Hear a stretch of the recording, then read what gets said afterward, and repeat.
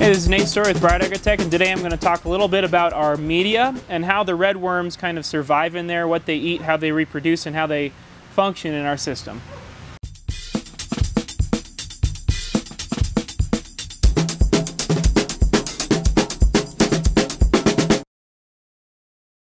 So those of you who have watched some of our previous videos know that we use redworms in our ZipGrow tower media. So this is actually a piece of media that we pulled out. We're going to junk it. It's probably 6 or 7 years old, and we grew mint in it. And you can see how thick the mint grows. And we're not throwing it away necessarily because it's because the mint roots are dense. We're throwing it away because it's old and it's starting to tear.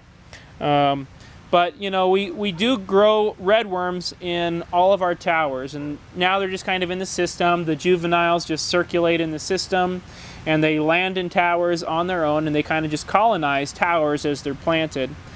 So I actually grabbed out a couple redworms here, and I dropped them on the media, and they're already disappearing. But you can see how they have no problem at all just digging in to that media. So you know, most of the questions on this have centered around, you know, what do the worms eat? So those of you who know about redworms know that they're really great at consuming just about any organic matter that's decomposing and small enough for them to basically get into them. So you know, these towers here, they're full of all sorts of you can see all sorts of kind of detritus and old roots. And you know, if we pinch it off, you see it's kind of a mixture of plant roots and solids from the system. These worms can survive on the fish waste, so on the fish poop that lands in the tower and you know, kind of gets worked down into the fibers. They can survive on the dead plant roots. They survive on the dead algae cells that kind of accumulate in the media. They basically will eat anything. They're scavengers, and they'll eat anything in the media.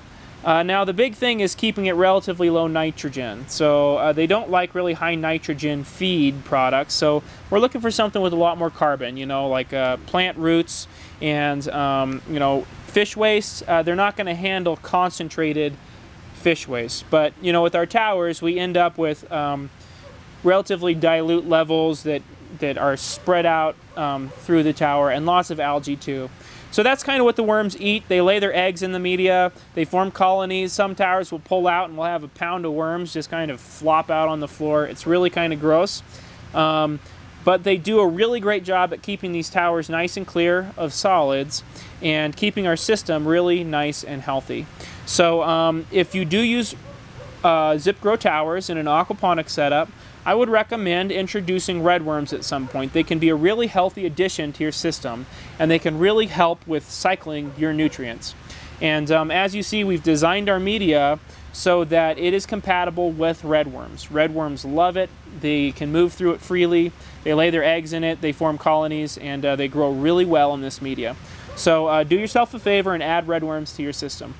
Thanks so much for watching our videos. If you're interested in ZipGrow towers or media, check out our shop, our online store at shop.brightagrotech.com, and also check out the Vertical Food blog. We'll be talking in a lot more detail about this media, redworms, and how all of this works together. Thanks so much for watching.